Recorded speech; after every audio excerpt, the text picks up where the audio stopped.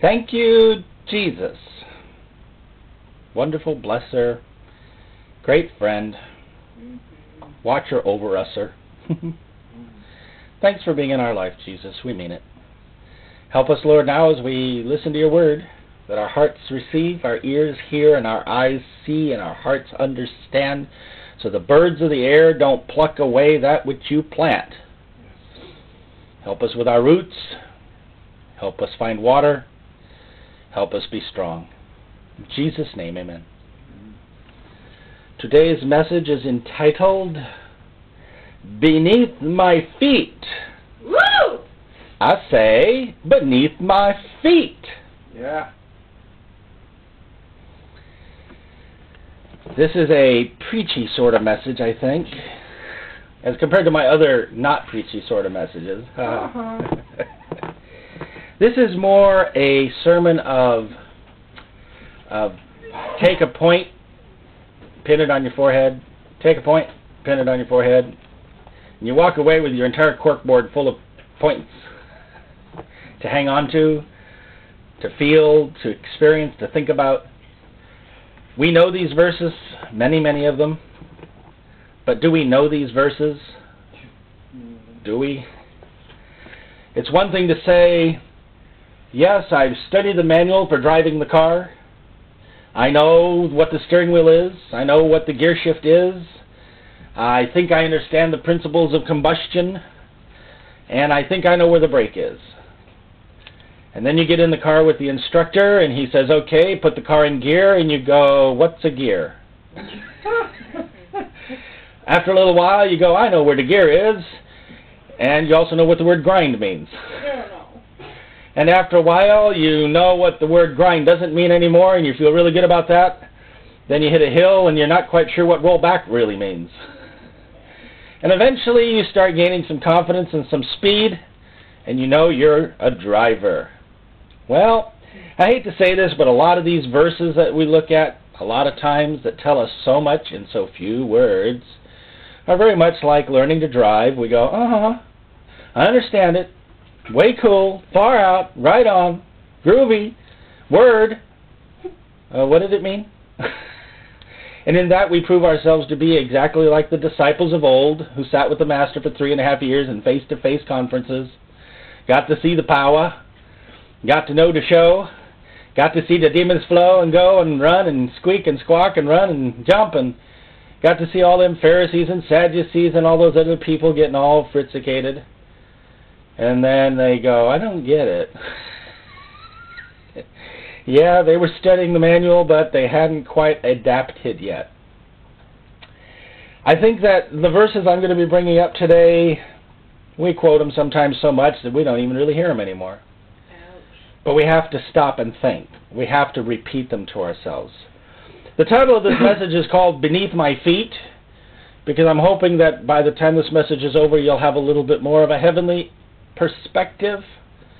You'll realize you're not as low as you think you are, just by what God's Word tells us about us. A little about us, a little about Christ, a little about attitude, and then the sermon's over. Okay.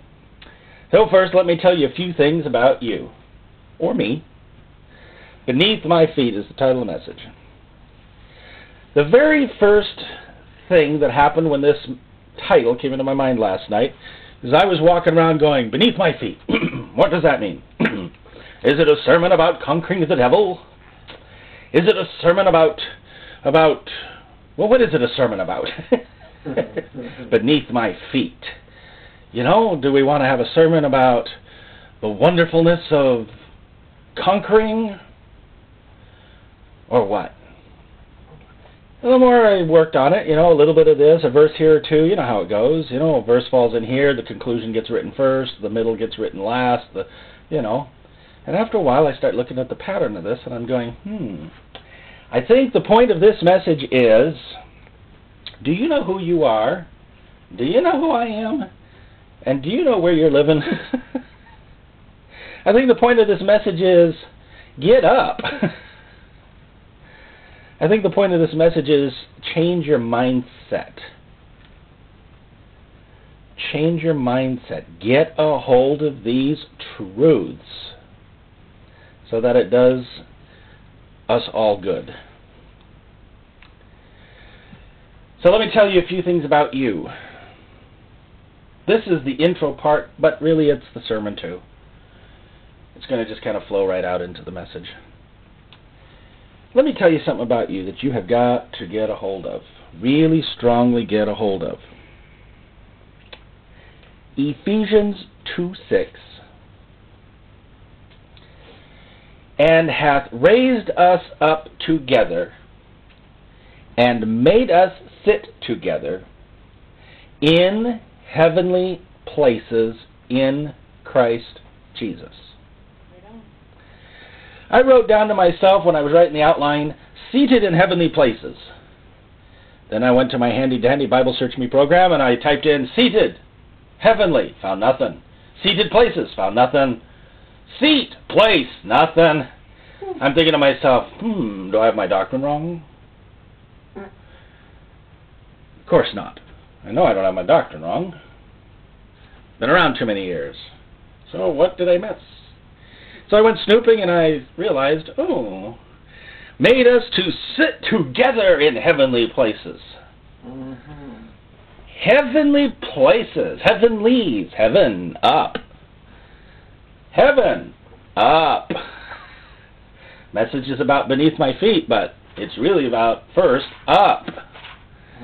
Do you ever stop to think about the importance of what it means to be seated in heavenly places? What does that mean to you? What does it mean to me? Heavenly places, heavenly seat, heavenlies, call it what you will. It isn't earth. It's not earthly minded. It's not carnally minded. It's not naturally minded. You know? Thy will be done on earth as it is in heavenly places.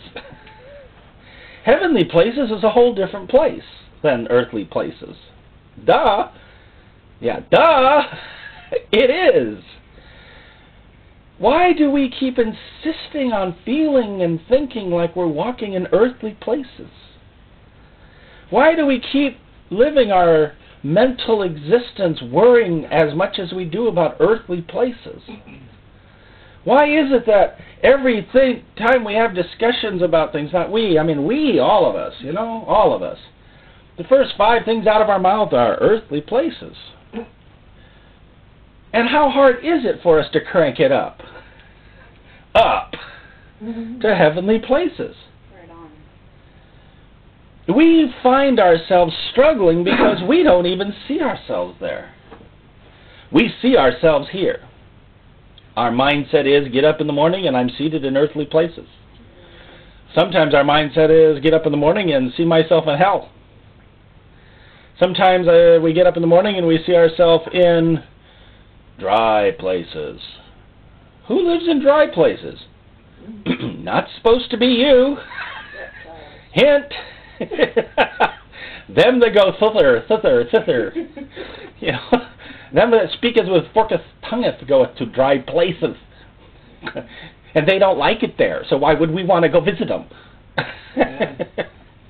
Why do we wake up in the morning and the first thing out of our mouth is, oh? Because we're not thinking in heavenly places. We didn't wake up in the morning with the Spirit of God on our face, in our hearts, roaming through our brain. We woke up like a bunch of creaky doors.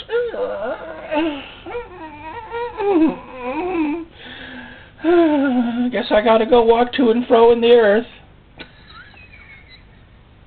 You're not supposed to be doing that either. Heavenly places starts right here. Right between the old ears. Heavenly places right here.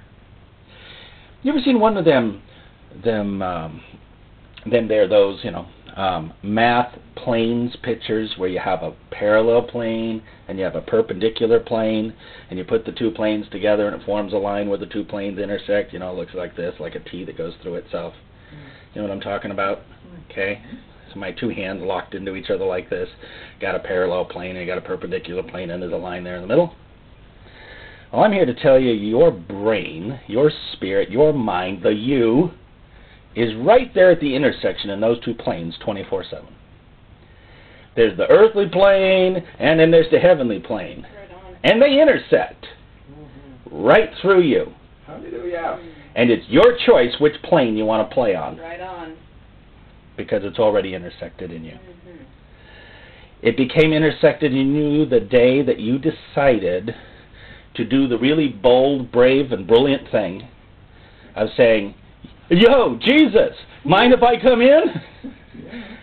Right after he said, "Yo, dude, mind if I enter?" And the two of you had yourself a spiritual din-din, and the planes linked. And you're not going to ever unlink. You're never going to be happy. You're never going to be happy living on the natural plane anymore. People who live on the natural plane who have never yet stepped into the spiritual plane, into the heavenlies, haven't even tasted lightly of the worlds to come, they have no clue. They don't know. They think partying is a heavenly plane. Actually, it's a quick elevator up and a drop of 42,000 feet. They all know it in the morning. It's not up at all. But once you stepped into Christ, you went into heavenly places. You went into heavenly places. You became seated. You became placed. You got put. It changed. It's over. Just forget the world. Okay? You know how I mean that? Just forget the world. What's its importance to you? You're an eternal being. You're headed for eternity. Heavenly places is your home. Up there. You know what I mean? You decided to make an investment in a land far, far, far away. And that investment's growing. Wait till you cash in. You could go the entire rest of your life, be flat broke, walk the earth like a vagabond, poor, and God's word says, but you are rich. Because you stepped into the bank of heaven. I think we need to realize before we ever open our mouth to pray for somebody, ever open our mouth to pray for ourselves, ever open our mouth, that the intersection is right through us. Guess what that means? You've tapped the golden vein. You too are nuclear now. That which was invisible can now become visible through you. Heavenly places in Christ Jesus. Didn't say you did it in your own works. Didn't say it because you're humanity. Didn't say it because we are going to have a harmonic convergence of mankind where we're all possibly peaceful in one. And once we get there, we'll have the power of bleh. Whatever. In Christ Jesus. You were made to sit with me up there. Thank you very much. It's an us thing. You know, that's why we do the prayer of our Father who art in heaven. It's not your Father who art in heaven. You know, after the name of him whom Paul preaches, we cast you out. A little impersonal there. Try the personal approach. Get hooked, get wired, now shoot. I guarantee you, when your gun's loaded from up there, the bullets work. You try to pack it yourself, it's going to go boom in your barrel. Ephesians 1:3 says this about you. Blessed be the God and Father of our Lord Jesus Christ, who has blessed us with all spiritual blessings in heavenly places in Christ. So first we put you there, and then we give you the keys to the kingdom. How about them apples? First we put you into the heavenlies, and where's all the spiritual blessings hiding? In the heavenlies. How can you bring spiritual blessings to earth unless you're willing to acknowledge your existence in the heavenlies? Oh, I don't know, I'm probably, my sin is probably in the way, and I don't think God's going to answer me because I'm just really feeling kind of yucky today, but okay, I'll pray for you. Sure, brother, not a problem. What's that sickness again? I'll work up some faith here. I'll get some faith going here. Just a moment. Let me get my faith going here. Okay. Oh, we never say that out loud. Come on. We do the perfectly good Christian mask thing. We put over our mask. Sure, brother, absolutely no problem whatsoever. Let us trust God together. And way down inside, the little kid's going, oh God, I hope this works.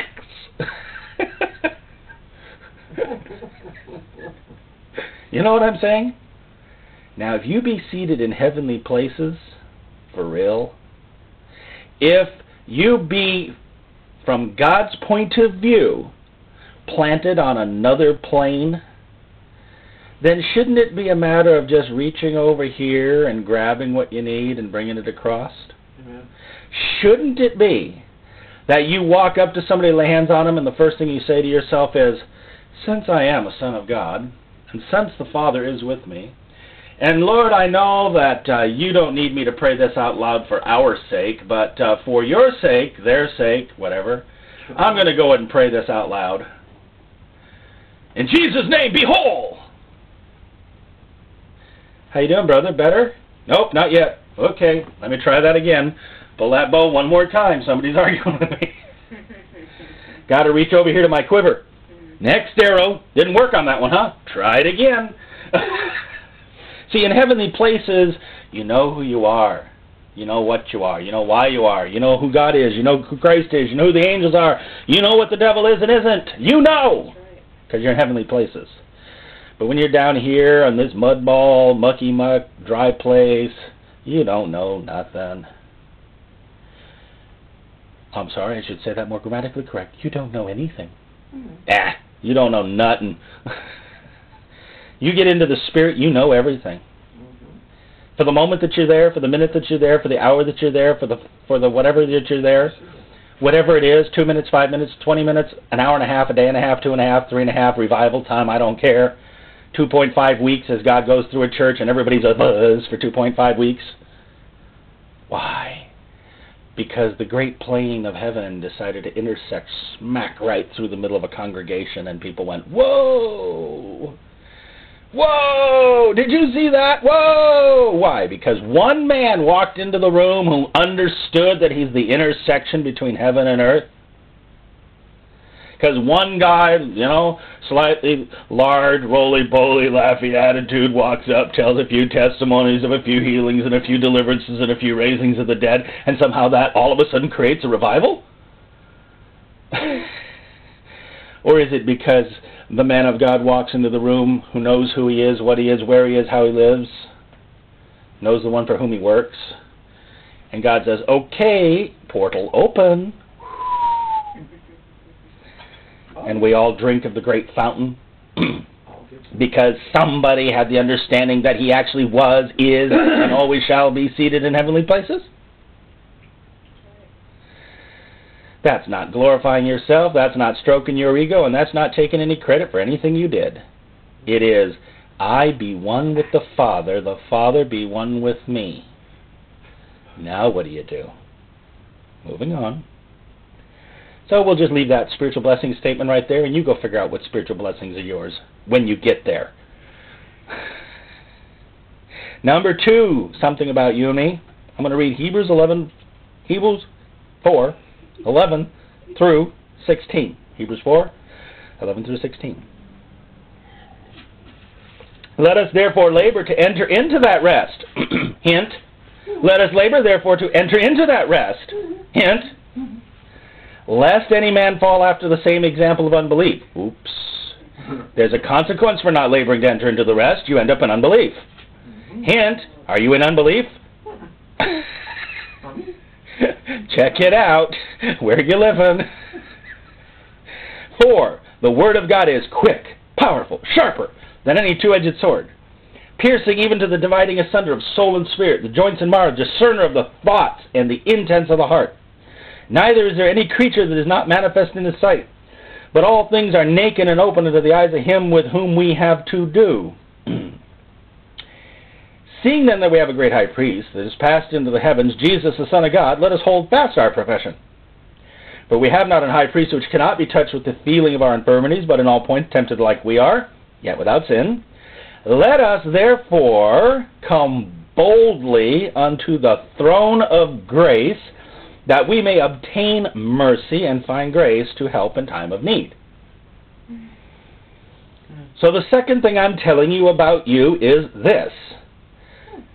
Working backwards up the verses, like rewinding a tape, you know. Come boldly to the throne of grace. Well, how are you going to get there? Simple, you're already in heavenly places. Go for a walk. Take a mental stroll over to where God's throne is.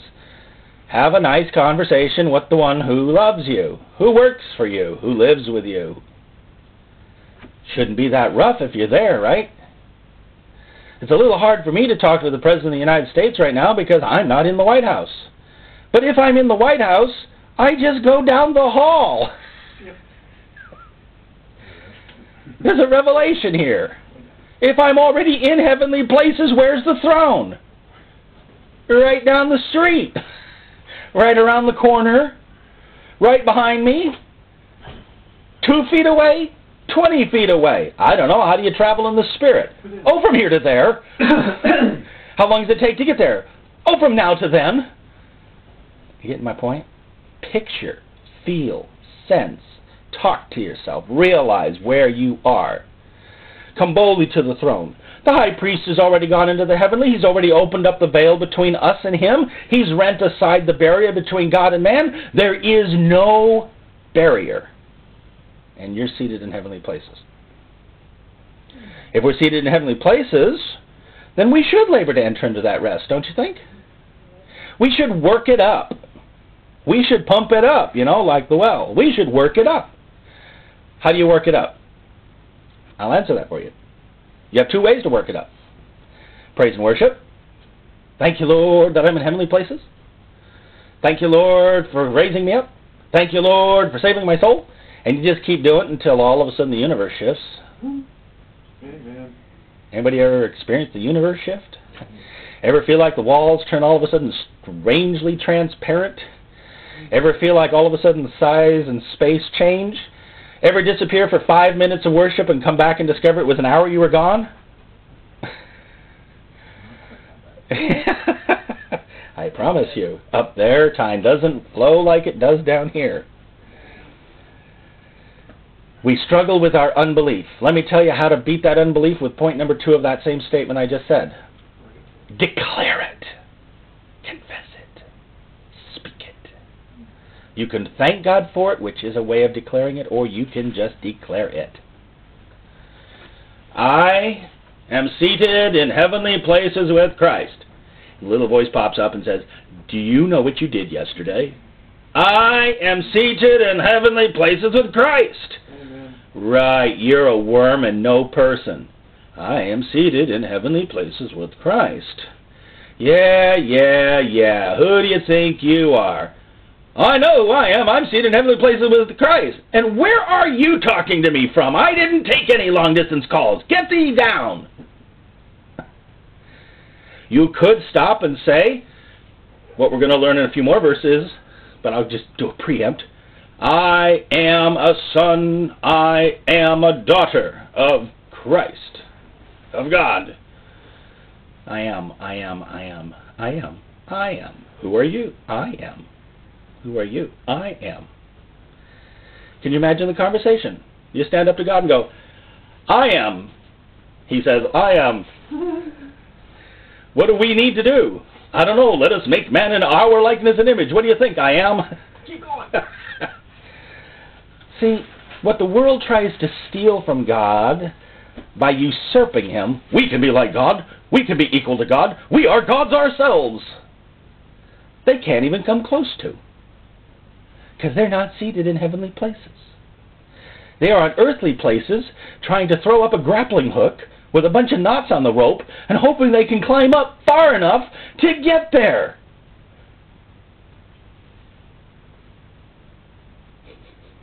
Anybody who comes up by any other way is a thief. Amen. There's only one door. We know where it is. There's only one access to heavenly places. We know who it is. And nobody's going to get there without him. But once you've got him, go on in. Come on out. We need to get our hearts solid on this point. Number 3. Colossians 2:10-14. Let me tell something else about you. You are complete in Him. Colossians 2:10-14. You are complete in Him. I'm incomplete. I'm not finished yet. Yes. You are complete in Him, which is the head of all principality and power. Please tell me where that places Him in relationship to powers and principalities. Okay. On top. Yeah, king. Up. High. Really high. Super high. Principalities and powers like low, down. Under his feet. Title of message is, where? Beneath my feet. Right on. Okay, so, in whom also ye are circumcised with the circumcision made without hands, in putting off the body the sins of the flesh by the circumcision of Christ. To put it another way, Christ cut off your world for you. Buried with Him in baptism, that matter's sunk, wherein also ye are risen with Him through the faith of the operation of God who raised Him from the dead. And you, being dead in your sins and the uncircumcision of flesh, hath He quickened together with Him, having forgiven you all trespasses. How many of your sins is God still holding against you, please? Done. 0. Thank you. And tomorrow morning, after you sin today, how many is going to hold against you? Same number. Same number, because you're going to do the same thing tomorrow you did today. Yeah. We're going to be in heavenly places again. You're catching on. How can that abide in heavenly places? It can't. Next statement. Blotting out the handwriting of ordinances that was against us, which was contrary to us, took it away, nailing it to His cross. Nailing it to His cross.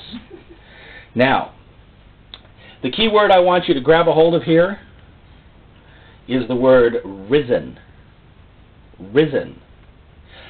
That means the world is walking on this level, and we took an elevator to the penthouse. We are risen. We who were dead in our sins, hanging out with the rest of the children of disobedience, decided to accept the offer from the porter. You know what the porter is? He's the guy that stands in the elevator and says, going up?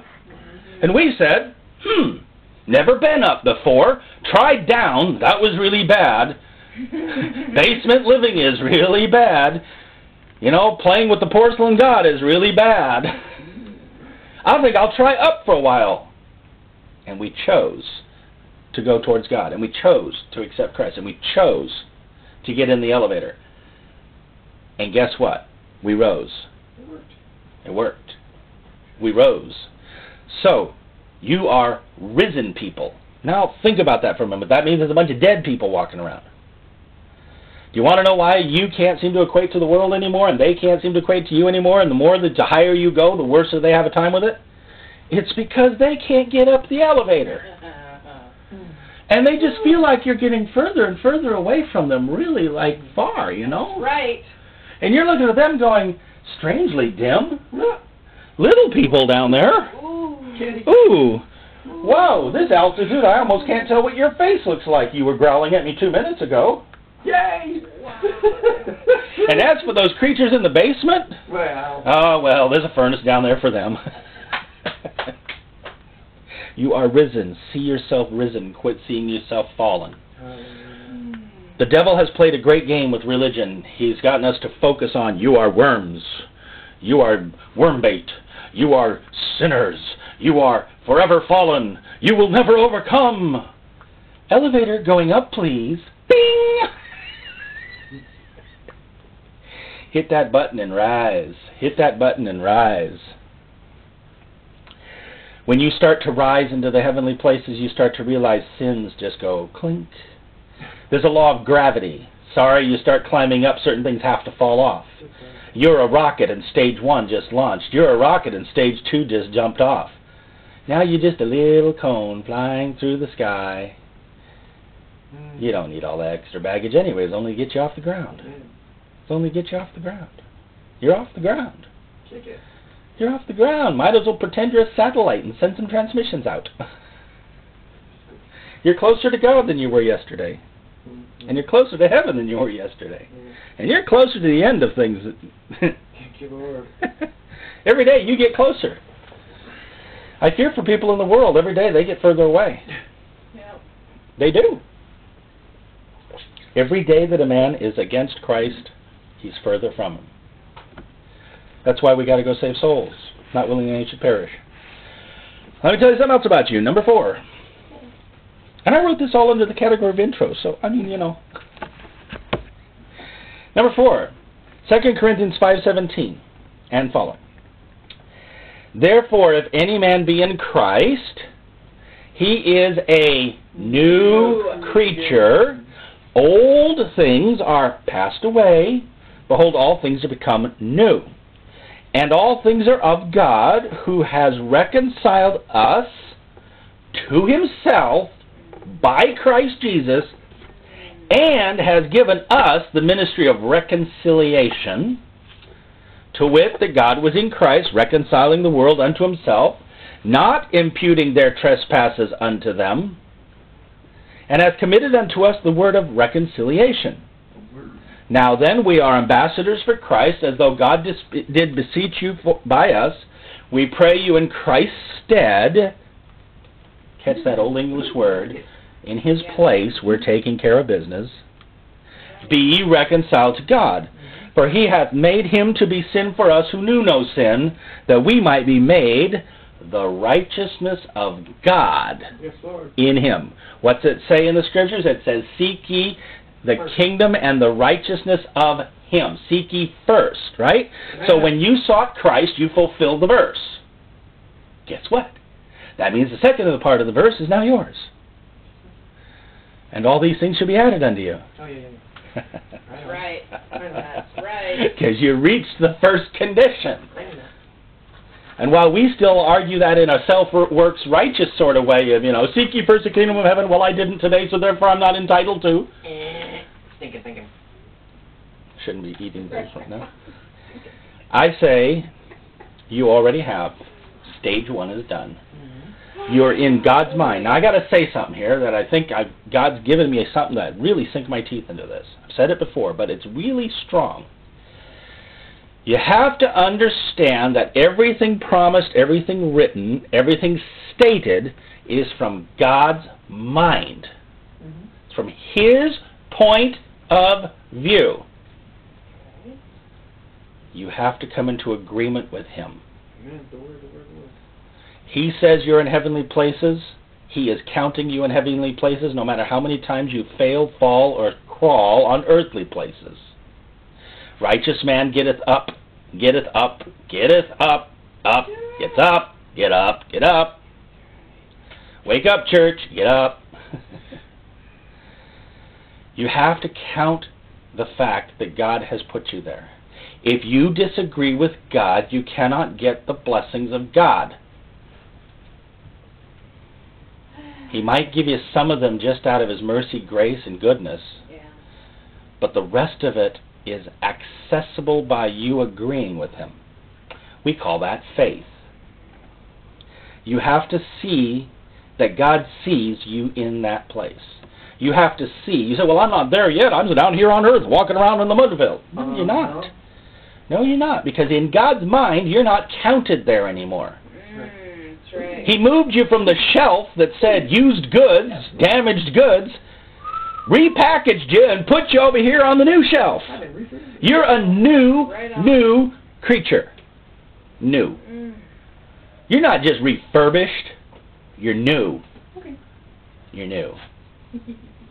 He took out that rubber spine that you had and replaced it with a real one that works and has a nervous system in it. Cool. That's why you feel the pain you do. He changed your eyeballs so that they don't just look at the natural anymore. You open your eyes and go, what was that? You look in somebody's eyes and it was, what was that? You listen to a radio broadcast years ago, what was that? And something inside you goes, what was that? Because the new creature is going, huh? What? Huh? I can see that. A few years ago, you couldn't. Matter of fact, a few years ago, if a Christian walked up to you and told you some of the things that you now believe, said, I'm a prophet of God, and I hereby tell you that here's the following 10 things you're going to believe, you'd laugh him to scorn. Because you didn't have the eyes, the ears, the heart, the mind, the spirit. But once you flip to the other side, isn't it a lot easier now? Now you not only see what they do, you see what we do. Yeah. You're a new creature. Galatians 6:15 adds, "For in Christ Jesus neither circumcision avails anything nor uncircumcision, but a new creature." You're a new creation. You're new. You are improved. I want you to see who you are, where you are, what you are. That's what God's saying. I think that's part of this message. And once you see all that, the rest of it is beneath your feet. Number 5. Start with 2 Corinthians 6:18. "And will be a father unto you, and you shall be my sons and daughters, saith the Lord Almighty." Cool. Acts 2:18. "And on my servants and on my handmaidens I will pour out in those days of my Spirit, and they shall prophesy." So start with those for a second. You're a son, you're a daughter, you're a servant, you're a handmaiden, and what does that mean? That means you are entitled. That means God says, here's who I deal with. I deal with sons, daughters, servants, and handmaidens. Who doesn't God deal with? Children of disobedience, those who are in witchcraft, opposing Him, those who are rebellious, those who are, of the Adamic nature instead of the Christos nature, not quickened together with Christ. He's not going to favor them. He will work to redeem, but they cannot say, we are sons. Do you know that people in the world keep trying to say they're sons of God? You know that even Christians sometimes say, well, God created Adam, and Adam was a son of God, and you're a descendant of Adam, and that therefore makes you a son of God. And what the problem is with that statement? It gets used in contrast to this one. I'm your father, and I've made you my son. Now you got to think to yourself for a second. Is that a contradiction of Bible terms? Or are we talking two kinds of sons here? A heavenly son who's been quickened versus an earthly son who's wandering the earth. You know what? There's two ways to say son. One is by birth, father, and one is by heart response. If a man and a woman have a child, and that child always stealing from them, tearing their property apart, cursing them to their face, slamming the door and ignoring them, cranking the music at 3 o'clock in the morning so loud the parents can't sleep, are not the parents tempted to say, not my son, even though he is their son? When we stand against God, even though we were created by Him, and by that we are begottens, we're sons, born, but that doesn't necessarily make you son placed. It doesn't make you son put. It doesn't even make you son functional. Did you know that the prodigal was still a son while he was a prodigal, but he was considered a dead son? But when he came home, he said, what? I got my son back. Well, you always had your son. He was just kind of like lost out there, you know? It was always a son, wasn't he? Yeah, but there's being a son, and then there's being a son. When you accept your place, O son, O daughter, O servant, O handmaiden, of being in the heavenly places, of being a new creature, of being in Christ, you will be dealt with as a son, as a daughter, as a servant, as a handmaiden. And one of the things he says he will do is he says, I will prophesy on them. I will pour my Spirit all over you. You're going to be sitting in a room, and here I come. Ooh. How does an invisible God prove that He's trying to communicate to you? Oh, He has ways. He has ways. Romans 8:15. Must be important. I put it in twice. For ye have not received the spirit of bondage again to fear, but have received the spirit of adoption, whereby we cry, Abba. We have received the Spirit, and the Spirit inside says, Dad, Dad, Dad. Ephesians 1:5, having predestined us unto the adoption of children by Jesus Christ to Himself, according to the good pleasure of his will, decided way in advance that he was going to have a plan called Jesus Christ, the plan, so that he could bring us back as children, true children, descendants of the Almighty. Now, if you were the descendant of, Bill Gates, how would you feel? If you're the descendant of, what's his name, Hilton, how do you feel? If you're the descendant of Rothschild, how do you feel? When people know their heritage, there's something that happens to them. They know that they know that they know. Do you know who I am? Sometimes they get an attitude about it. Do you know who I am? Well, I'm sorry, but we can't let you in. Guido, give me the phone. I'm sorry, but we can't let you in. You're not on the ticket. Guido, give me the phone. Here, boss. Beep, beep, beep, beep, beep, beep, beep, beep, beep, beep.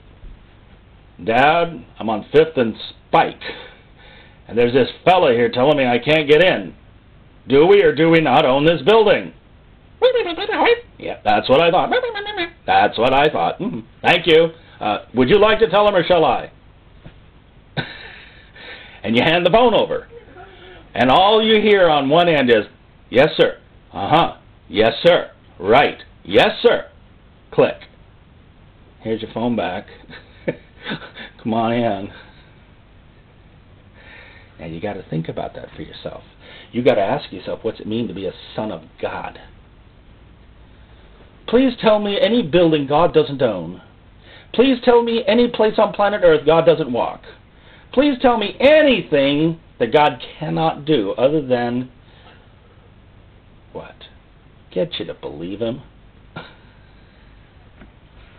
If you're a son and a daughter and a handmaiden and you're crying, Abba, Father, you have rights. You have privileges. You have roles and responsibilities. Just thought I'd throw that in for free. Romans 8:17 says, and if children, then heirs.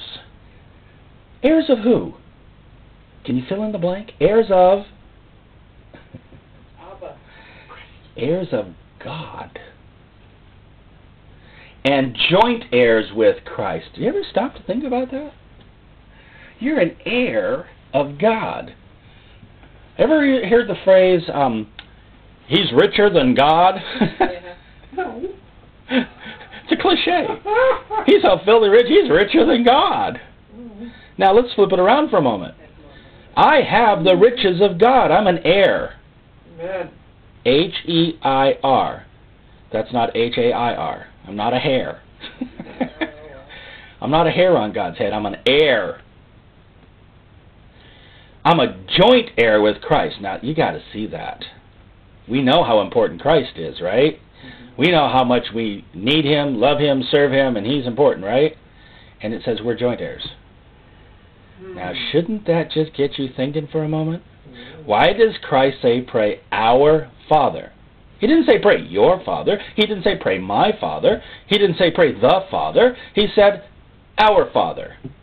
Elder brother advising rest of brotherly family. Yes, he's the firstborn. Yes, he has the rights. Yes, he holds the keys. Yes, he just handed them to Peter. How can he do that? Simple. They're brothers. You hand the keys to family members. You hand the keys over to somebody who's an heir. Hello, heirs. Don't put on heirs just because you're heirs. Amen. But please believe you're heirs. Galatians 3:29, and if you be Christ's, then you are Abraham's seed and heirs according to the promise. Ooh, double lineage. I win the jackpot. I traded in Adamic lineage, which was you're sunk, bud, for a double blessing. An Abrahamic blessing, a Christ blessing, a God the Father blessing, a heavenly places blessing. Man, how can I lose? Good question. The answer is, I can only lose if I don't believe. I can only lose if I don't believe. Galatians 3:26. For ye are the children of God by faith in Christ Jesus. Yes. So there you have, there's 6. There's 5. Number 6. Oh, and I'm not even halfway through the message. John 15:15. Henceforth I call you not servants, for the servant knows not what his Lord does. But I have called you friends, for all things that I have heard of my Father I have made known unto you. If you take that verse and couple it with what I just read in Acts 2:18, and on my servants and on my handmaidens will I pour out in those days of my Spirit, and they shall prophesy. Pause for a moment in the mind and say to yourself, if servants get prophecies, what do friends get? How about 9 gifts of the Spirit? How about access to the heavenlies? How about just about whatever you think you need? Say, yeah, but God doesn't always answer my prayers. I'm going to offer a challenge. It's a challenge. I challenge myself. How many things do I ask for that I already have? Now let me see something here. There's 2 ways I can acquire something off my shelf, right over here. Okay? I can say, would you do me a favor and go get that for me? And you would get up, and you would get that for me, and you would bring it to me. We call that asking. Right? I can reach over and grab the thing for myself. Right? That's me doing it. But what about the place where you don't ask? You command. And you say, get that for me. Isn't that a different attitude than the other 2? One is me doing it myself. One is me asking you, and you have the right to reject me. And one is, who's the boss around here? If my boss walks into the room and he says, here's what I need you to do. Pull up on your computer screen. What am I going to say? No, I don't want to. Yeah, that'll go over quick. That'll go over real quick. You see, the truth of the matter is, when you're in a certain place before God, you don't need to ask anymore. You need to declare. You need to say, it's mine. You need to say to the devil, quit stealing. You need to sick the heavenly cops on him if he tries. You need to say, this isn't right. You need to say, why are you assaulting me? You have no right. Jesus says, I call you friends. I'm going to tell you the things the Father tells me. I'm going to let it be known to you. And a really strict interpretationist might say, yeah, but that was to the 12. That ceased at the apostolic age. We don't get that privilege anymore. Let's see. Am I in heavenly places? Am I a new creature? Am I a son, a daughter? Am I a disciple? Yeah. And what did Christ say to his disciples? Whatsoever I taught you, teach them. Whatever I told you to do, tell them to do. So, if I'm telling you you're my friend, and I'm telling you to tell them, then doesn't it pass downstream? And what about that cup of cold water thing? You didn't take care of me when I was. You did take care of me when I was. When, Lord? When, Lord? When you didn't and did to them. I'm sorry, but the apostolic age never stopped. It never ended. It just went sort of into remission for a little while. And then all of a sudden, it woke up again. We are friends. You have to see yourself as a friend. It's okay to see yourself as a servant. It's okay to see yourself as a handmaiden, because that keeps your humility. But if you see yourself as a worm, if you see yourself as a dog, if you see yourself as the puppy at the table and you just only deserve crumbs, then you need a optical adjustment on your spiritual retinae. You need to go, ooh, I'm seeing a little blurry here. I looked in the mirror and I could have sworn I saw something other than a sun. Right on. I thought I saw an old creature for a moment there. I blinked and nope, I'm still a new creature. I knew that there was a wart on my... No, there wasn't. And as for that robe I'm wearing, you know, spots and wrinkles, we've got so many... What was staring at the spots and wrinkles? Oh, the spots and wrinkles. Oh, the spots and wrinkles. What about the white robe? Amen. By definition, a spot and a wrinkle is something on the white robe. Ever look at the white robe? Or does Christianity always have to spend all of its time with this little magnifying glass going, do you realize how big that sin is? Do you realize how bad? Have you heard what John did lately?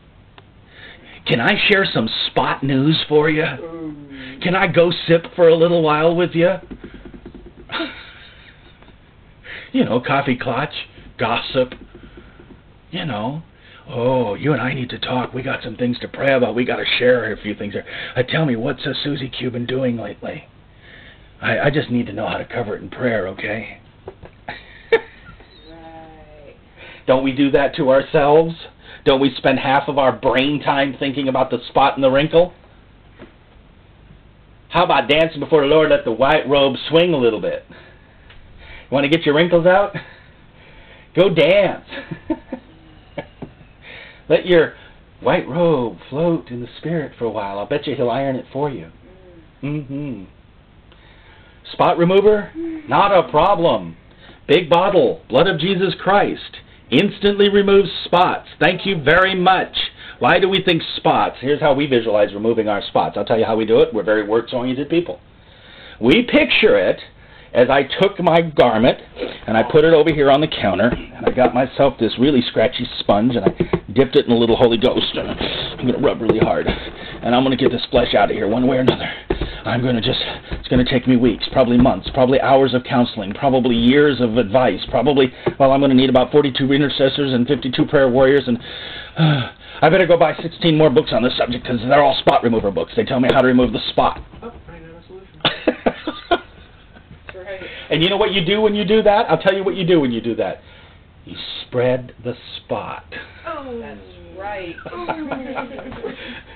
And you can't figure out why your sin's getting bigger and bigger the harder you're trying to erase it. Boy.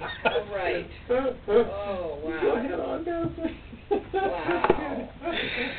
See, I have a heavenly perspective. And you didn't know it until this second in this area. You didn't. I reach over to the bottle. I have two bottles. One, the washing of the water of the Word, which is one solution for one kind of problem. It's a great wrinkle remover. And the other is the blood of Jesus Christ. Robe ready. We got this all figured out, don't we? We're just going to work ourselves right into heaven no matter how much grace we preach, aren't we? No, we're not. We're going to learn to stand before God, raise our hands and say, blow. And the wrinkles are going to get hit by a blast of hot heat and a little bit of water and just... How's the bride going to make herself ready? Come on, peoples. We're going to throw ourselves in the washing machine, put ourselves through the spin cycle, and hope we come out drip dry and iron it good and tight? No, we're not. No, you're not. You're going to do it by changing gravity. The rules up there are not the same as the rules down here. Thank you. Yeah. Instant humidity, wrinkles gone. Change atmospheric pressure. Ooh, things change.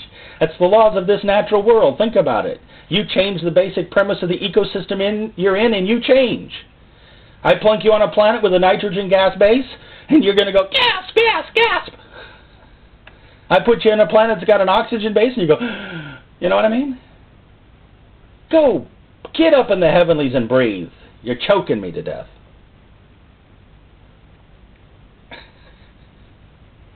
You are, friends. James 2:23, the scripture was fulfilled which saith, Abraham believed God, it was imputed unto him for righteousness, he was called the friend of God. I've had people argue with me over this word imputed. Who cares what it means? I swapped, okay? Did he give it? Did he impute it? Did he impart it? Did he account it? Did he... All right, let's get it down to, let's forget English for a moment. Me, no righteousness. Him, all righteousness. We shook hands. Weird thing happened when we shook hands.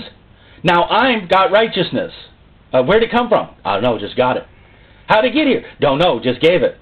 Well, did he impute it, impart it, transfer it, account it? I don't know. Let's for a moment be like the guy who says, I know not about this man. All I know is whereas I was blind, now I'm seeing. Thank you very much. You go analyze the scientific data and figure out how he did it. All I know is he walked up to me, went, and then that's it. Now read my lips. Can I have a simple gospel, please? Don't get caught up in the paralysis of analysis of vocabulary. Get the point of the picture. I know I'm a visual person speaking to some verbal folks. Okay? So get the picture and make up your own word. I'm kidding a little. It's a perfectly good word, imputed. He input. You know what? If I take off the ED, you know what it says? Input. If I put an H in front of it, it's input. Works for me. I like it. We are now joined with the friend of God. Please go check your Old Testament and tell yourself, how did God deal with Abraham through his life? Then tell me, or tell you, how's he dealing with your life? Are you talking to him like a friend? Walk up and talk to him like a friend. You're his friend. You're his friend. What do you do with a friend? You cut it straight, don't you? You walk right up and say, you know, I've been thinking about this, and I'm not quite sure, and can you explain this to me? And God has no problem with being a friend. Number 7. Am I going to make it to the end of this message? I'm still in the intro. Number 7. 1 Corinthians 3:16, 17. 1 Corinthians 3:16 and 17. Here's something else about you that you need to know about you. Know ye not that ye are the temple of God, and that the Spirit of God dwells in you? If any man defile the temple of God, him shall God destroy. For the temple of God is holy, which temple ye are. Right on. Okay, let's see. Protected by the Lord. Yeah. You know. Okay, let's just use a really poor analogy for the moment. Bill Gates has, I don't know, maybe 10 cars in his carport. Under lock and key, highly protected. What do you think he would do if some lunatic breaks into his garage and decides to write graffiti across the doors and put a couple of key marks and, you know, just kind of put some lipstick on the windshields of his automobiles? What do you think's going to happen? You know, I don't know, but the helicopter coming after whoever did it is not going to be cheap. It's not going to be incapable. You know what I'm saying? Today in the news, Bill Gates' car gets vandalized. Big news article, front page. The whole world's going to look for that guy. Or guys. You know what I'm saying? Go on, hunt him down and kill him. Some people will go, yay, the rich man got beaten up. Ha ha. Now, I just gave you a very, very poor analogy. See, I think a secondary, slightly higher but also poor analogy is, what about churches that get broken into and their pews get cut up? And evil people go in and they tip over the pulpits and they do these things. Doesn't that just get you? Doesn't something inside you go, it's not right, it's not right? You know what that is? That's the Spirit of God in you going, that's not right. You don't touch my people, you don't touch my things. Do you know what God did to people who touched his things? In the Old Testament? You don't touch my ark. You don't touch my candles. You don't touch the fire on my candles. You don't bring strange fire to my candles. You don't walk in my tent when I'm there talking to my friend Moses. You don't do that. Why? Because it's a tent, because it's a tabernacle, because it's an ark, because it's because it's mine. You got to hear yourself in that one. I'm his. I'm his temple. He lives in me. Right. It's kind of hard not to get swell-headed if you think about it too long. And some men of God have thought about it for so long, they have gotten swell-headed about it. But that is almost better than some of the rest of us who are walking around going, I'm really just God's shack. Those are the temple people over there. You know that minister who came to town with the anointing? Oh, he's so high up there I can't even reach him. That's a temple. That's what a real temple looks like. I'm just the little outhouse on the backside of God's kingdom. The world poops on me. Oh, man. I don't believe Does he get the point across? Ever use that line anywhere close? The truth of the matter is we oftentimes view ourselves as anything but a temple, but an ark, but the holy place of the Holy One. If you will please accept who you are, you will be a light year ahead of where you are. 1 Corinthians 6:19. What? All of a sudden it starts, what? Know ye not that your body is the temple of the Holy Ghost which is in you, which you have of God, and you are not your own? You are not your own. You're not your own. What happens when a common vessel becomes used for the Lord? It's no longer your own. What happens when Israel decides to hand over the earrings and the jewelry to make those special rings that went into the tabernacle? Could they go back and say, I'm really broke this month. Can I take down one of those curtain rings that I gave you? Can I take back my spiritual offering, my natural offering? Can I take that back? I need to borrow from it for a moment. God goes, I'll take care of you another way. That's my ring. You gave it to me. I transformed it from your kind of gold to my kind of gold. Now you don't get to have it. But I tell you what, I'll take care of you a different way. That's why we can't go backwards. Our feet were made to go forward, we're going to go forward. Hallelujah. Blessings up ahead. You're a moving temple. You're a walking temple. You stand in the middle of a room and you're the light. You stand in the middle of worldly people and you're light. You may not know how to open the shutters. You may not know how to get the bushel off your basket. Or is that the basket off your bushel? Whatever. You may not know how to pull open the door and let the light shine. But that does not change the fact that you are the lamp. And he is the light, and you're in the room. Some ministers start understanding that, and oops, people fall down, and oops, people do this, and oops, people have experiences, and oops. And they really look that way, don't they? No, why God do it there? I don't understand.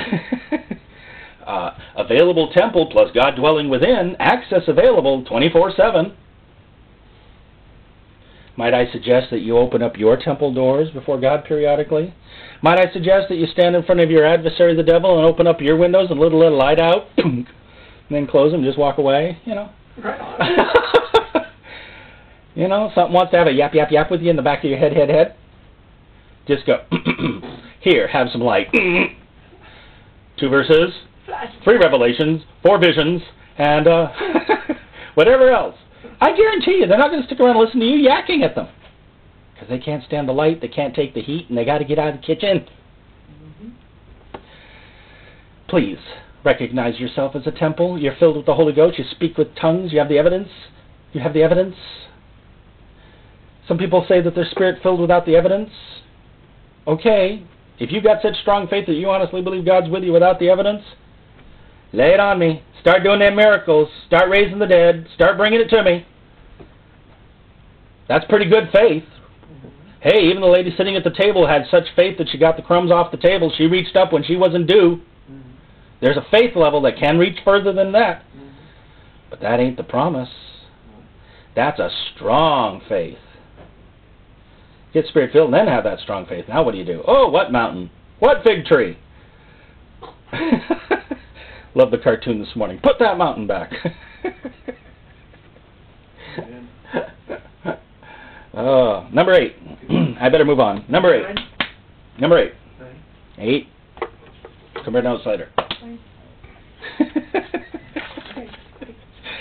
Hebrews 12:22.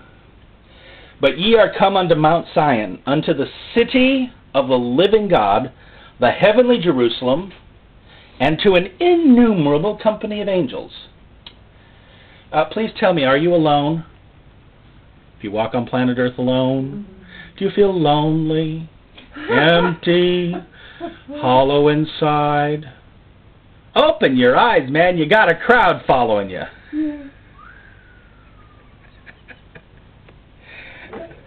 You got a crowd following you. You got witnesses up there. We have no understanding of how much they get to watch in. Some people say they do. Some people say they don't. Innumerable cloud of witnesses, Well, okay, I'll skip the innumerable cloud of witnesses and bank for innumerable company of angels. Thank you. I can count on that one. Innumerable company of angels? Why? Because I'm in the heavenly Jerusalem. Oops, I'm royalty. That's right, I'm royalty. I forgot I'm royalty.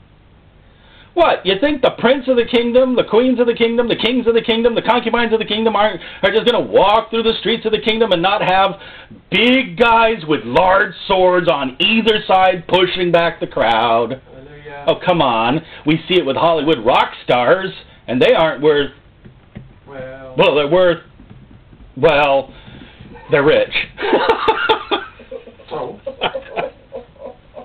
If they really realize If this is our example of what kingship looks like in this time period, you know, cavalcade of black cars going down the street, Hummer limos running down the street. I'm sorry, but you got to think about it. Who drives those things? Who's in those things? Real ones and wannabes. Real ones and wannabes. Hear me. Real ones and wannabes. right on. That's right. The religious or the spiritual. The religious are going to try to drive that, get in that vehicle, have that train, and look important. But the spiritual have it. Innumerable company of angels, heavenly Jerusalem, city of the living God. The living God. Oh, I like that. The living God. And He lives in me. The living God. Please see yourself at all times with escort. It'll take care of any, anxieties. Please see yourself with angels holding back your adversary, so that when you do hear a little yakety yakety yak at the back of the brain. I did that on purpose because it always feels that way when they're talking yak yak yak yak yak. You got two responses possible. You can reach into your holster, which you carry right here on your side, in the spirit. Okay? Sorry, we're modern saints. Okay? The old sword stuff works great for them guys who knew what a sword was. Yeah. I'm going to pull out what's on my side right here, okay? Uzi. It's a clock. It clocks things. You know what I mean? You got to think. You're armed. You're dangerous. You're wired. You're connected. You're rich. You're famous. You're powerful. You're in God. You're in heavenly places. You're accompanied by guards. And I can't whoop that demon. Oh, come on. That's the funniest comedy statement I've ever heard. What's wrong with this? If you saw it in a black and white 1920s movie, you'd laugh your head off. You know what I mean? 42-foot soldiers, weapons, everything else. And this little guy, this fur ball running around, chasing this guy like he's got importance, like he's powerful, like he's mighty. You know what I mean? I'm sorry, an accidental whoops, I moved my board and he's off the planet. Get your picture straight. Get your picture straight. This is this message. Beneath your feet. Beneath my feet. Is it hard sometimes? Sure. It's hard. The flesh fights. The soul fights. Everything fights. Is it a fight of faith? Sure. But let's start off by just chalking off every morning. I am. Let's see. Please, stare at that poster for about 2 hours. Then try to be depressed. Then try to be upset. Then try to be anxious. That poster, Believers saved by grace, this whole poster. If that one doesn't do it for you, go after that one. Thou shalt call His name Jesus. He is. There's your picture right there. That's in the mind of your temple right now. It's on your walls in your brain.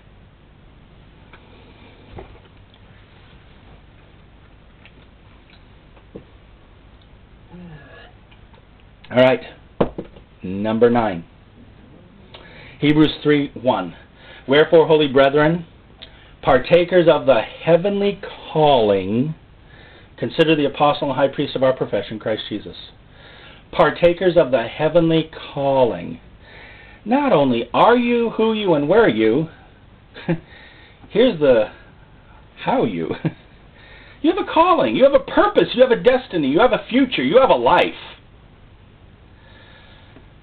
I will admit that the natural world is very much like a briar bush or a growing vine that tries to wrap itself around us, that we have to put a little weed killer on and make sure we get rid of, because it'll slow us down. It does slow us down.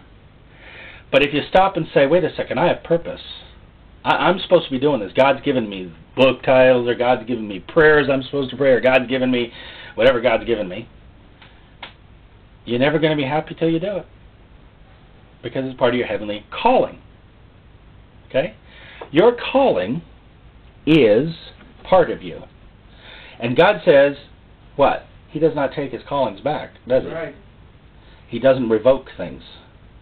The only way for you or I or anybody to lose their calling is through unbelief. The only way you'll not go into the land, conquer the giants, and walk off with the milk, honey, and grapes is if you think they're not grasshoppers. If you think they're giants and you're the grasshopper, when in fact you're the giant and they're the grasshopper.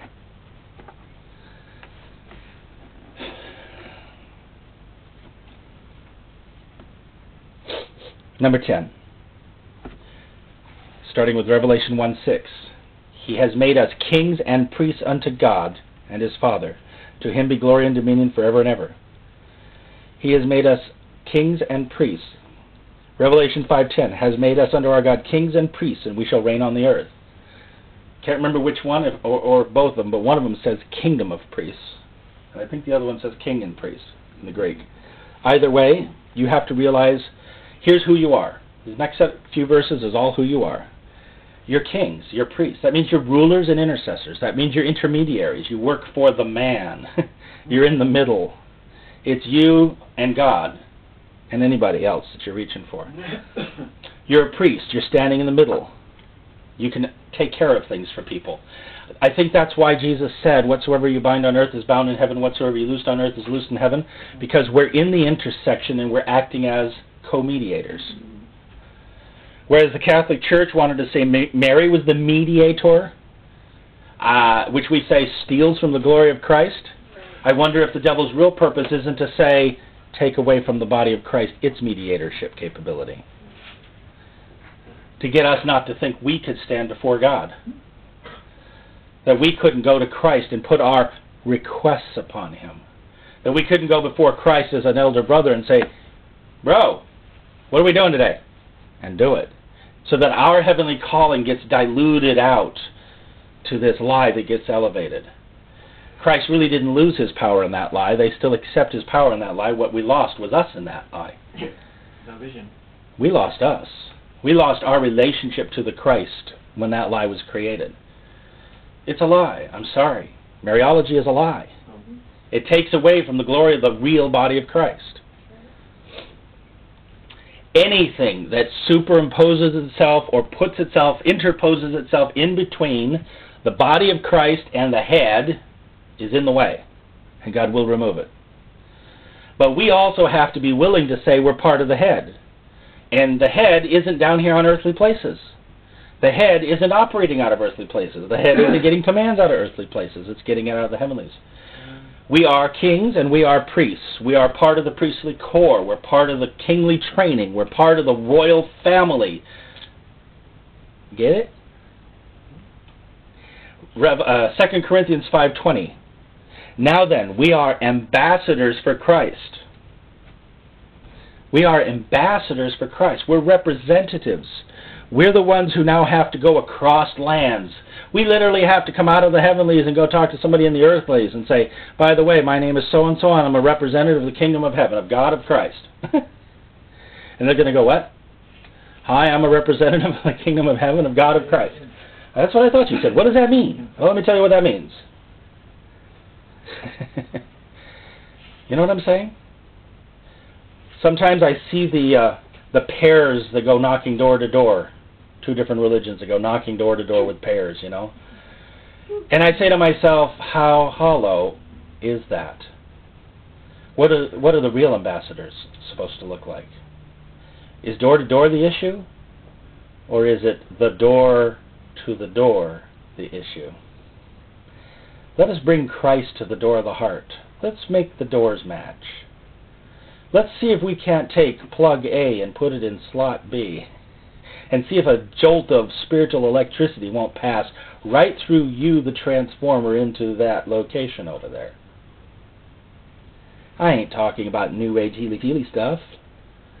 I'm talking about heavenly stuff. Ephesians 6:20 says, "For which I am an ambassador in bonds, that therein I may speak boldly as I ought to speak." I am an ambassador in bonds. Even if I'm in bonds, even if I'm in a prison, I'm an ambassador. Even if I am stuck at local job A doing local task B, I am really deep beneath my Clark Kent exterior. And you too are wearing your outer garment to the world, whatever that outer garment is. But they know, because they've seen you on occasion, all of a sudden, as it were, take your shirt off, move really fast, and go that way. And then you came back and you were just normal you again. But they saw, they heard, they remembered. They knew you were a man or woman of God. They knew that you're an ambassador. They knew. 1 Peter 4:16. If any man suffer as a Christian, let him not be ashamed, but let him glorify God on this behalf. You're a Christian. It's okay to use the term now. We're disciples. We are followers. We follow the Master, and we become like the Christ. We are Christians. Revelation 5:9, they sung a new song, saying, "Thou art worthy to take the book, to open the seals thereof, for thou wast slain, hast redeemed us to God by thy blood out of every kindred and tongue and people and nation." We are the redeemed. We're redeemed. You can walk around going, "I'm redeemed. Huh, I was bought back. Huh, I have value. Huh. I am one who was not his people. Now, I am his people. I am. Would you like to be his people? You too could be his people. Out of every tongue, people, and nation, that means God has no holding back. He's not restraining.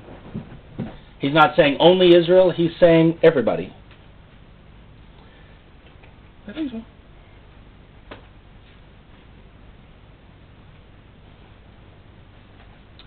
Romans 11:5.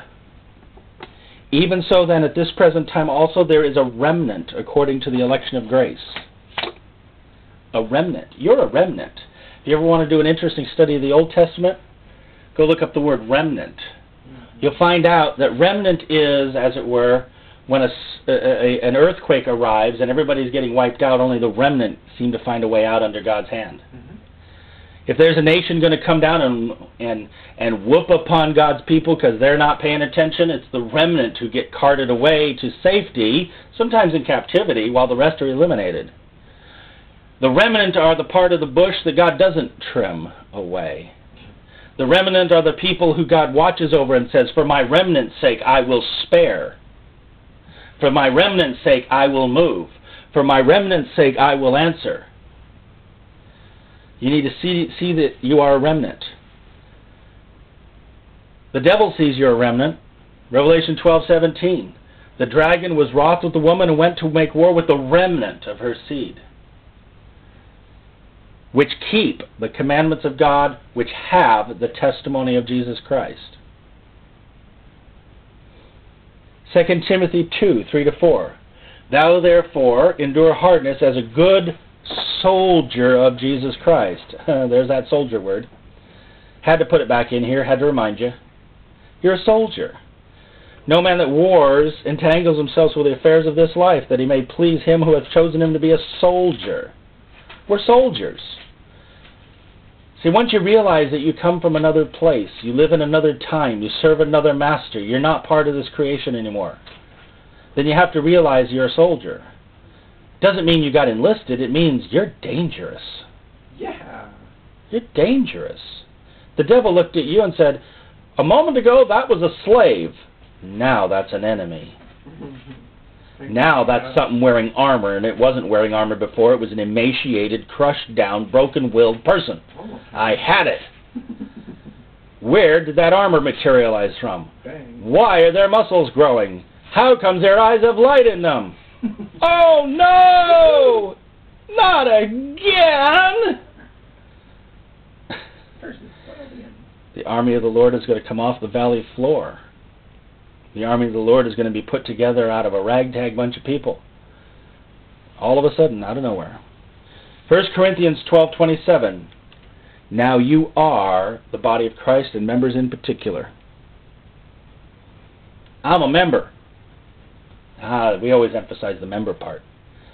We should emphasize the body part. The body part. Us. We. We're part of a we. You're not fighting this alone. You're not in this life alone. You're not doing this alone. You're not seated in heavenly places alone. Everything was we, us. We am. We, us. We, us. We, us. Oh, we us. Ye are the body of Christ. Ye are the body of Christ. Wow. Wow. For those on the tape, the wow is because, well, we did this much, Cool. and we have this much. That's not much. Praise it. I'm going to be gentle and kind today. Gentle and kind. I'm going to summarize for a moment and leave the rest of this message be, and we'll see how and where it fits in as part 2 or what. Because it is part 2 of this. Here's a picture. Here's the picture. When you stop and you say to yourself, I'm here. My hand's way up here, okay? And everything else is down here. There's 2 things that happen. Number 1, a sense of elation. When you finally get it, whether it's for a minute or 5 minutes or 20 minutes, an hour, a week, everything else you feel is down here. Because you're up here now. Your heart, your mind, your spirit recognizes that other existence, and it's real. And everything else goes like flat pop. That's a phrase I use this week. Flat pop. Flat pop. Does not taste good. Once you've tasted of pure water, muddy water has a flavor to it. It's a fact. You know? You taste bad wine, you taste sour stuff, and you go taste something that's sweet, you know the difference. You know the difference. When you're in a place where you're not thinking with your spiritual mind, you're not looking at life as a spiritual man, judging all things spiritually, comparing things which are spiritual with things that are spiritual, and living and walking and breathing spirit, you feel, act, behave, think a different way. In a certain sense, the message I preached last week, called The Stranger, is about double-mindedness. Because we human beings have this amazing capacity to fracture. We fracture. We get confused. The good that I would do, I do not. The good that I don't want to do, I do. I mean, the good, bad that I don't want to do, I do. Fractured. We waffle between ourselves, back and forth, talking with, having a discussion with the stranger. When we get to the place where we are, what was Jesus' term? A single eye. When we get to the place where the light that be in us be light, how great is that light? That's far more powerful a statement than the warning he gave them. How great is that light? Number 2, when you're in that place, you see clearly. You see distance. You see with clarity. You know, when you're walking around in a London fog and you're trying to find a lamppost in a street corner and you're afraid you're going to step, you're driving through Oregon fog on the street and you can't tell where the road is, the mountain is, the side of the hill is, and the vehicle in front of you. It's scary, it's fearful, it's nerve-wracking, you get wore out. But when you're in the clarity of the Spirit, it's like, oh, there it is. Oh, I see that. That's clear. No problem.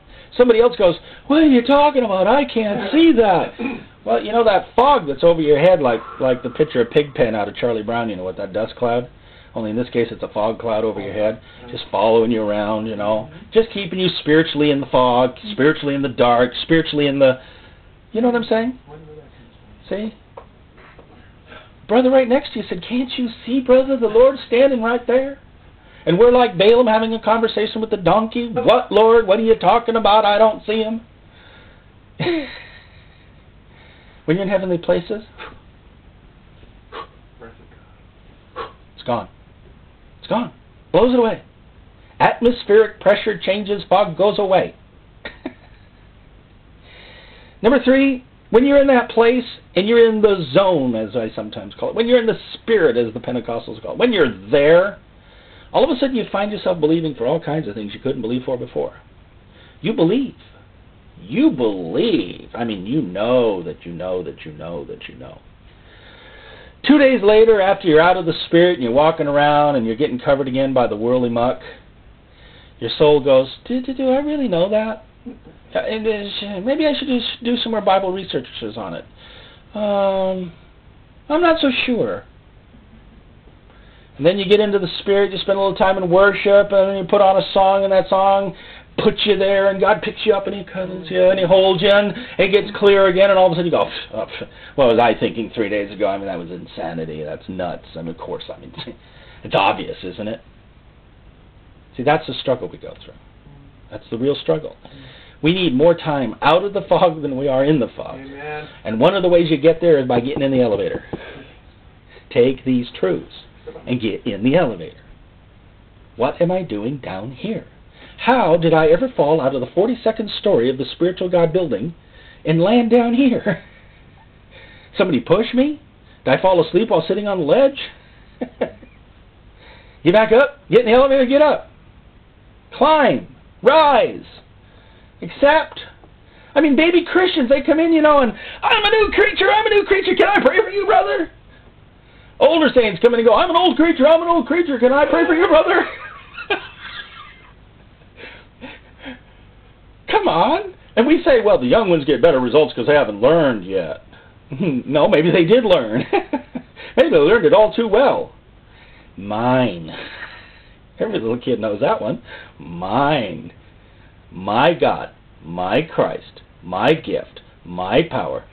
It's not your power, it's God's power. Kid, quit bragging. No, it's my power, my gift. Childlike my. Not adult-like, egotistical my. Childlike my. Number 4, when you're in that place, when you're in that zone, when you're in that spirit, you're going to find God wanting to share. And you are going to have to be willing to sit still, shut up, and enjoy the ride. Because He's got places to go, people to see, and things to do. Now, when, as it were, the spiritual chariot pulls up next to your house, and as it were, the guard knocks on your door and says, he'd like to talk to you for a minute. Now, we've all seen the movies where the black limo pulls up, and they say, we'd like to talk to you for a minute. Or the one where the military limo pulls up, and, sir, we need you to come to the Pentagon. No, I'm watching my favorite TV show right now, thank you very much. Sir, the President said you're coming right now. But I'm in my pajamas. That's okay, sir, we have your uniform at the door. Fact, happens that way all the time, all over the planet. Fact. Fact. Rich people and powerful people don't think like poor people and unpowerful people. Yeah, when you start making yourself available to God, chariots might show up. Angels might visit. Tasks might need to be done. Bring it on. You in it. The presence of the Lord shows up on you, and maybe He just abides for a little while. You know what I had to say to somebody last night? They were describing to me, you know, I get in my car and I start worshiping the Lord, and this presence, you use the word presence, this feeling comes down over me. I said, I have a suggestion for you. Next time it comes over you, just go, thank you, God. Thank you, Jesus, for being here. Thanks for showing you care about my life. See what happens next. That's right. I can't wait to see what that report's going to look like. Because that's what it's all about. I mean, you were doing what you were doing up until the chariot arrived, up until the limo pulled up, up until the guard knocked on the door of your heart and said, here I am. Is it scary? I find it a little scary. Sure. You know, I mean, you're going to get your life a little turned around. You know, I'd be freaking if all of a sudden the doorbell rang right now. I go up to the doorbell, up to the door, you know, and I open up the door, and there's an angel standing with a golden sword, a couple of wings, and God knows what else shining out of his face. He goes, by the way, Master would like to talk to you for a minute. Well, I'm right in the middle of preaching a sermon, thank you very much. You know what I'm saying?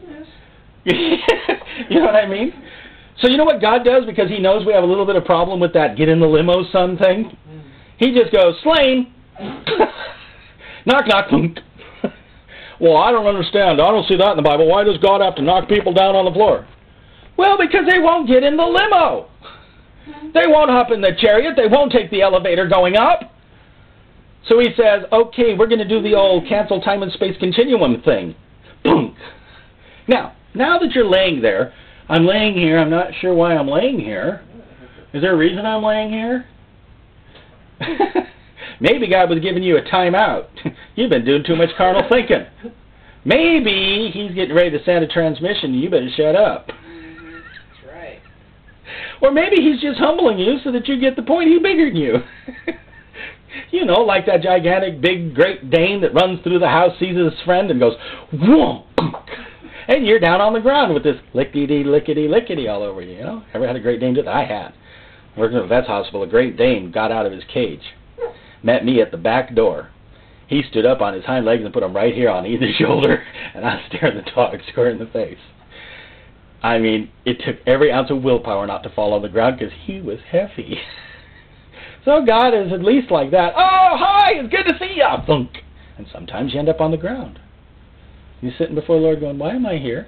I knew a brother one time who went in to talk to the Lord, and this is his testimony, not mine. He walked in to talk to the Lord, and it didn't seem like a great prayer time, and he was just talking to the Lord. It was an okay prayer time, and he decided, well, I guess I better get up and go to class. And he went to get up, and his body wouldn't move. It was plastered to the floor. You know, God Velcro. He said, he tried several times. He said, I'm a very strong individual. I can do certain things. I couldn't get off the floor no matter what I tried. So I logically concluded God wasn't done with me yet. Guess I'll be missing class. He said he was there for exactly the length of class. When the bell rang, he was released. Well, that's interesting. God obviously had some stitching this and fixing that and adjusting this, and you know what I mean? See, when you're in that place, number 5, when you're in that place, anything's possible, everything's possible, nothing's impossible. So we just have to start thinking that way. Everything's possible, nothing's impossible. Readiness, willingness, openness, surrender, that's our response. But the truth of the matter is, it shouldn't be that hard. It shouldn't be that hard. How hard is it to get happy when the Spirit of God comes on you? You know? Likewise, how hard should it be to get anointed for healing or deliverance or whatever, you know, praying for somebody, you know?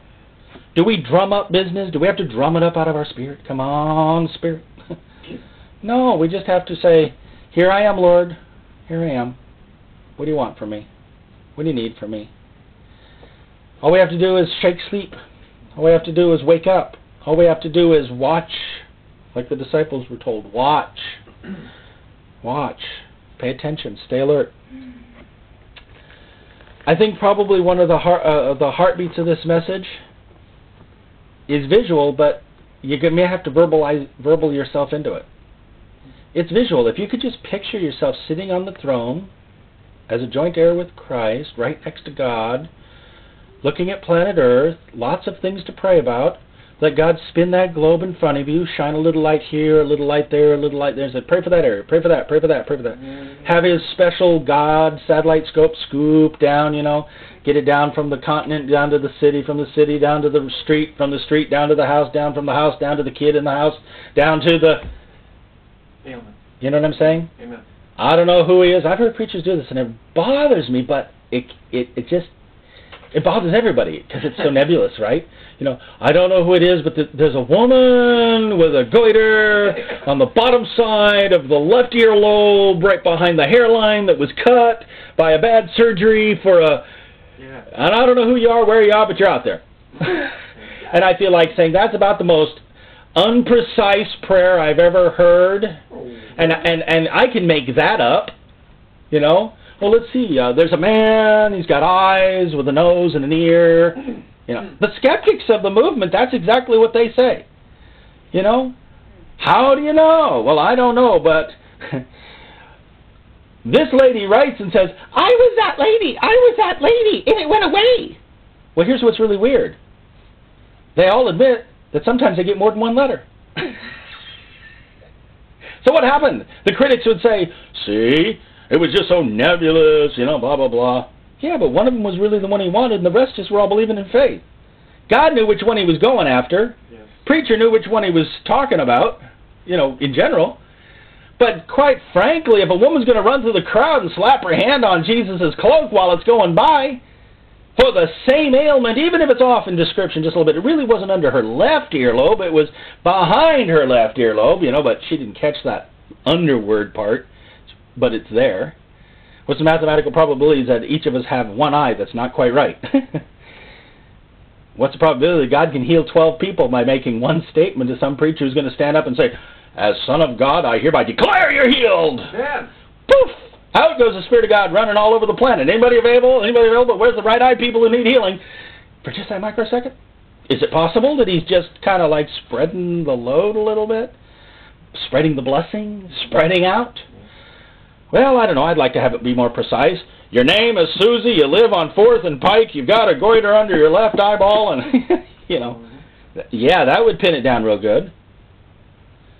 Okay, so God's going to do it the way God's going to do it, and he's probably going to ramp it up here down the road, but right now we're believing for this stuff that's a little bit broader. But you know what it's really doing? It's convincing the man of God who said all that, I'm seated in heavenly places, and God told me to say this, and I haven't a clue why, and I'm going to say it, and we're going to see what the result is. Because the only other option is to not to believe, and that's not an option. Ooh, good point. So you critics, go ahead and criticize me. I think it's the Spirit of God, and if I think it's the Spirit of God, I better act on it. If I know it's the Spirit of God, I certainly better act on it. Right? Mm-hmm. So when you're in the Spirit, you know that you know that you know, but you don't know why you know sometimes. But you know. The Spirit of God takes the Word, the soil, as it were, and then he takes his Spirit and he mingles it with the Word. Then he applies it to your eyes and says, blind, see. Now go wash your eyes off. And you now see. Did you really think your ministry is going to be any different? Did you really think you're going to do it a more unique way? Did you really think you were going to drum up business for yourself and get in the Spirit the hard way? No. See, these things are by belief. These things are by persuasion. These things are by acceptance. These things are by confession. These things are by declaration. These things are by command. These things are by 100% unadulterated, pure, raw faith. I think half of our unbelief is about who God is, and the other half of our unbelief is about who we are. And if we disbelieve about who we are, we're disbelieving who he said we are, and thereby we're disbelieving him. So, God is, and he is a rewarder of them who diligently seek him. Amen. Fact. Fact, fact, fact, fact. This Bible is not full of fiction. This book is loaded with fact. Amen. Thank you, Lord. Trust the Lord to take you into heavenly places. I'm asking God, for my sake and yours, to ramp it up more. I'm asking God to lift us higher. I feel like this message was given to me last night as a, if I could say it this way, Pastor just put his foot, and I don't drive one of these, so I'm not very good at this, but you could tell me if I'm right, put his foot on this little kickstand thing that goes on the motorcycle, and you're supposed to push on it really hard, you know, and it's supposed to start something here. So, okay, I've given you the message, and I'm kicking. Let's see if you can get this motorcycle to drive. You know what I mean? Whatever that thing's called, a kick thing. Kickstarter, yeah. Okay? I'm trying to tell you, get up there, get the engine running, get it going. This is what God's after. This is where we're going. We don't have time to analyze why it hasn't been working. We don't have time to look at why it isn't. We don't have time to wonder why, how come. We got to know what, where, when, who, and why. Future tense.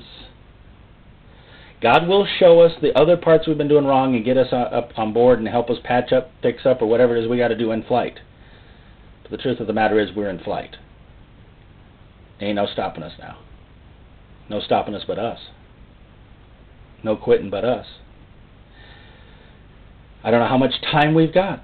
I could be alive a week, a month, a year. If I die, who takes over? You know what I'm saying? We have to keep moving. The baton has to keep going. The men of God before us died. They're gone. I go to the bookshelf. I rent their books. Oh, they buy their books. I rent them. I wish I rented them sometimes. And you know what I find? For every generation, they said the same things. Amazing, cohesive testimony of the men of God. Going over the same verses, getting the same point, climbing up to the same altitude, and coming down on us like, diamonds out of a bag. Jesus, we thank you for your grace and mercy. We thank you for this message. We thank you for telling us the truth, the whole truth, and nothing but the truth. And especially, Lord, for telling it to us because being Spirit-filled people, Lord, we know that spiritual things are available to us. And there are many, Lord, who would speak it and say it, but they're never going to reach up and grab for it. We ask you, Lord, to help us to reach up and grab for it. We want to pluck the fruit right off the spiritual tree. We want to partake. We want to grow, and we want to grow now. We ask, Jesus, that you would finish the work on the inside of us and then show it on the outside of us. But do it, Lord. Do it. Help us to cope with it, but do it. In Jesus' name, amen. Amen. Thank you.